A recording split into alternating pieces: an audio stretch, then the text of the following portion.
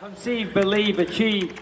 This is former UFC middleweight champion of the world, Michael Bisping. Paddy the Baddy here. You're listening to Combat Sports UK. And you're watching Combat Sports UK. Chris Simpson, Combat Sports UK, with your winner and the champ, Jordan Little. Can you talk me through that finish a little bit? Because I have absolutely no idea what happened there. Yeah, so my opponent shot in on me. He's strong. I was trying to break his grip, and it kind of just sunk in that position. His head was just on the right position. I wasn't exactly aiming for it, but when it was there and it was on, I just knew I had it. The last 12 months, 11 fights I think it is. 13 fights in 11 months. Is this a bit of a reward at the end of it now? Yeah, definitely. I've worked hard. I've got a strong team around me, great fighters, great coaches. I owe it to them, and they let me keep fighting. So, you know, a lot of coaches might say you need to rest. Mine allowing me to carry on, and it's paid off. Yeah. Do you think that's something that's really important, to keep yourself active and just to keep getting more experience and more cage time? Definitely. You know, you consider the fact that people will have a large break in between.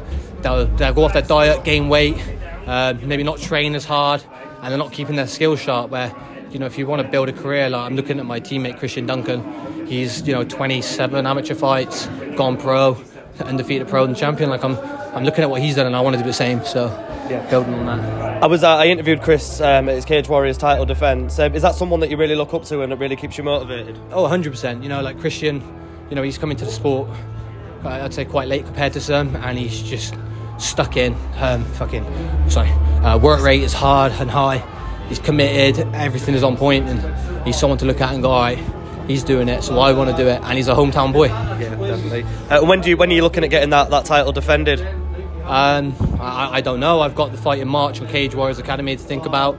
I've got the Worlds to consider, and after that I need to talk to my coach and see what he says. It might be I defend this one. It might be I defend my Rage bout. It might be that I go pro. I'd like to hope I'm going pro soon, so we'll just see. Yeah, definitely. And then just last before I let you go, anyone else you'd like to say thank you to, coaches, sponsors, anything like that? Oh yeah, thank you to all my coaches. You know, they put so much work in. Thank you to my sponsor, Ashley James Electrical. You guys have supported me so well. My family and my partner, you're all there keeping me going. So thank you. Yeah. Well, hopefully next time I interview, mate, it'll be in the pro ranks. But no, thank you very much for taking the time to speak to me, Jordan. Thank you. Take care. Cheers, guys. Thank you.